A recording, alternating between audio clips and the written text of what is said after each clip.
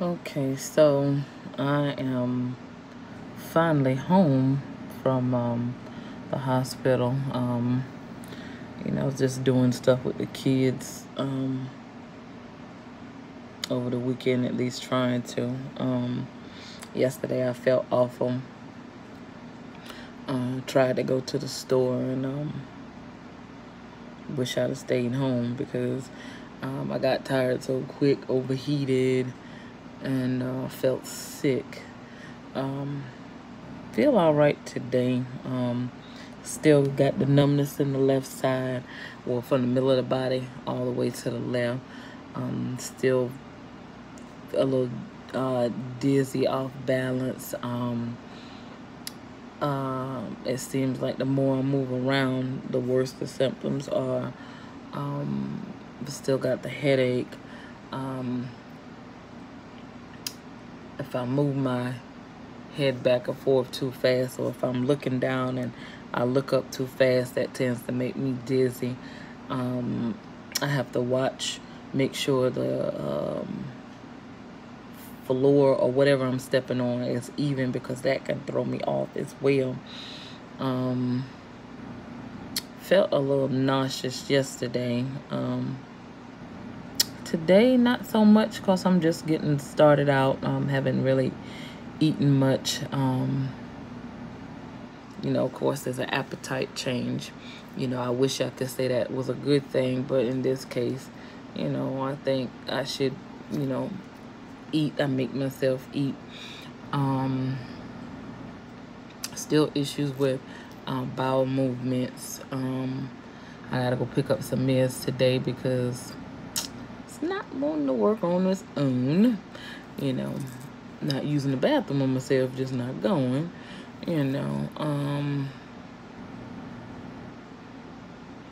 For the most part, I work from home. But what I have found is that may not work too well, because, if I'm staring at a computer in that constant light over and over,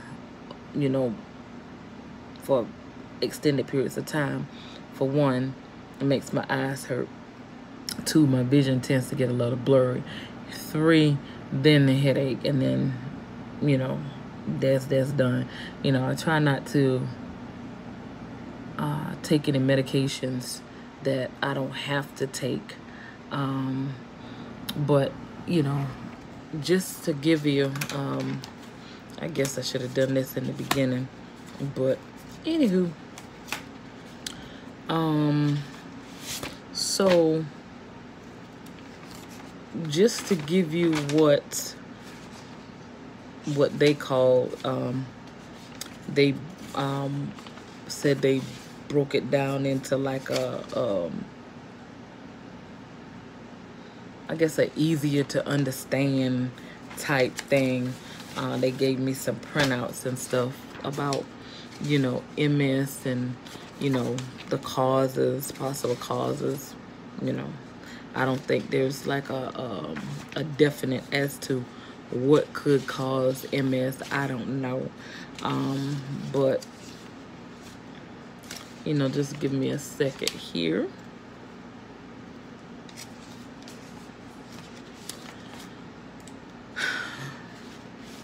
So, they gave me this saying, oh, well, this is, this is crazy. That this is an easier way of breaking down what MS is. So just to give you a little, as my old boss man used to say, his favorite word, a synopsis of some things. So according to what they gave me and what they wrote out for me, it says multiple sclerosis in adults. And it starts out, it says the basics. What is multiple sclerosis, aka MS? Multiple sclerosis is a disease that causes vision problems, numbness and tingling, muscle weakness, and other problems. It happens when the body's infection fighting system attacks and damages nerve cells and their connections in the brain and spinal cord. When the body's infection fighting system, called the immune system, attacks the body's own cells, it is called an autoimmune response. So, that would, why all the CTs, the MRIs, and the spinal tap was done for me. And it says that what are the symptoms of MS?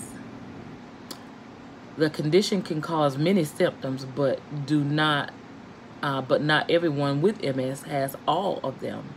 Plus, the symptoms of MS can also be caused by problems other than MS. In general, MS symptoms include numbness, tingling, and feeling pins and needles, muscle weaknesses and spasms, which can cause you to drop things or fall, vision problems, eye pain, and odd eye movement, feeling dizzy or off balance, which can cause you to fall, trouble walking or speaking, problems controlling your bowels or bladder, sex problems, sensitivity to heat, which makes symptoms worse, trouble thinking clearly. So, and it says most people with MS only have a few symptoms, but people with severe MS can have almost all of them. So just with the symptoms that I read, I do have the numbness and tingling feeling on my left side. Muscle weaknesses, I don't have any spasms as of right now, but I do have the weakness. Visual problems, eye pain. I do have the eye pain. If I read too much, it can cause my eyes to not be able to focus properly. The feeling of dizzy or off balance, I definitely have to watch that, because if I'm moving around too much, then that tends to make it worse, where I feel like I'm gonna fall or something like that. And I definitely don't want to do that, because I don't want to end up back in the hospital for another week or two. Trouble walking and speaking. The walking part, I had more of an issue in the beginning. I wouldn't so much say trouble walking as to it's more of an off-balance thing. Kind of like you got vertigo, all the time, but you really don't. I don't know. I'm going to have my ears checked as well, because for some reason, they've become painful. I don't know whether it's because of the lesions on the brain or what have you. I don't have... when it says problems controlling your bowels, like I said, I'm not using the bathroom on myself. I'm not pooping or peeing on myself. Thank you, Lord. But I know at one point in the hospital, when you say controlling, and I guess part of that control is being able to go when you know you need to go. And at one point, I had lost the sensation to know when I had to go pee. Not that I was using the bathroom on myself, like I said before. It just that feeling, that desire to go wasn't there. Same thing with the bowel movement. I just had no desire to go, or like my intestines wasn't working properly.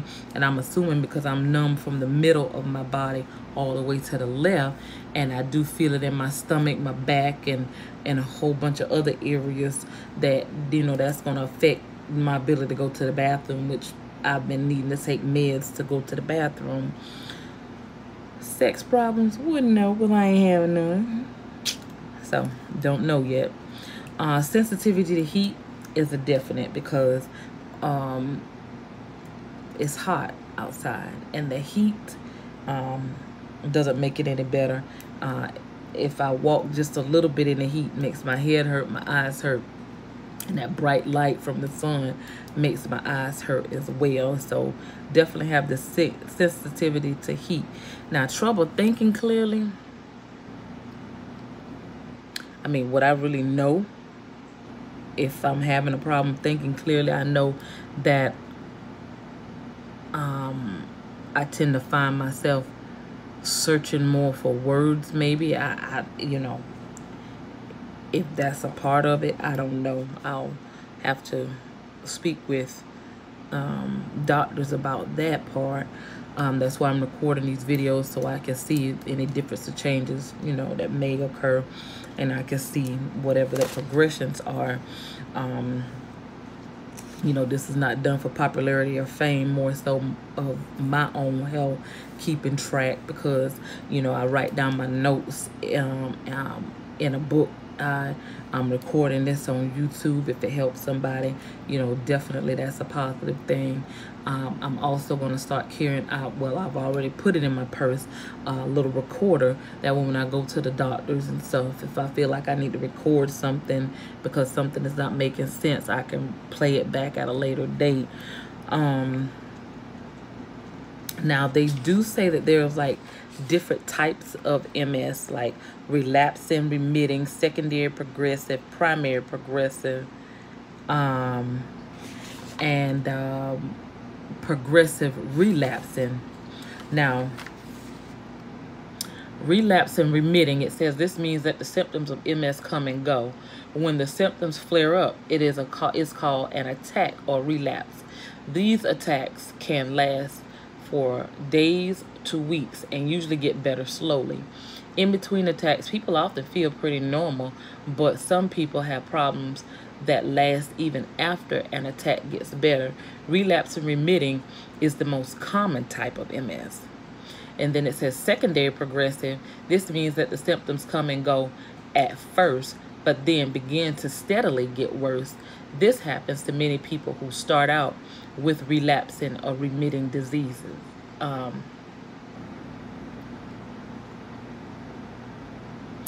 And then it says primary progressive. This means the symptoms steadily get worse from the beginning.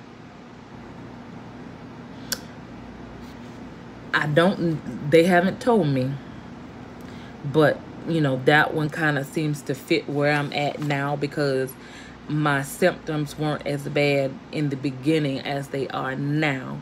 So, and I've noticed little changes of things that's occurring. So don't know what that means for me yet. My first doctor's appointment outside of being in the hospital will be Wednesday, so I don't know yet what they're gonna say, and I haven't met with my neurologist yet since I've left the hospital on the 12th. Now, it says progressive relapsing. This means that the symptoms steadily get worse, and on top of that, there are also attacks that come and go. I mean, I don't know what the attacks are. This is the first time I've had this issue, and there's going to be questions I ask as far as like how can they tell how long these lesions have been on my brain, you know, how, you know, when this could have possibly started. Who knows, you know. So I guess it's kind of up in the air of what type I have, because really they don't know what way to go to treat me, you know. So I try to keep these videos fairly short. This is a little longer than what I wanted, but I will go over tidbits every day. Just keep you abreast of my progress, where I'm at, and just, you know, read what I've got, and, you know, and as I find out, you find out, because, you know, this is something new for me, and this is going to be educational for me, because it's going to help me stay abreast of what's going on, and you know, and I'm going to try to get out in the community. I've joined some groups. I'm going to continue to join some groups, because I need to know for myself, for my kids, grands, you know. But nevertheless, I'm going to end this video now, And I will see you guys tomorrow, unless something else happens. Again, it'll be tomorrow that I will give my update. Thanks. Hope y'all have a blessed day.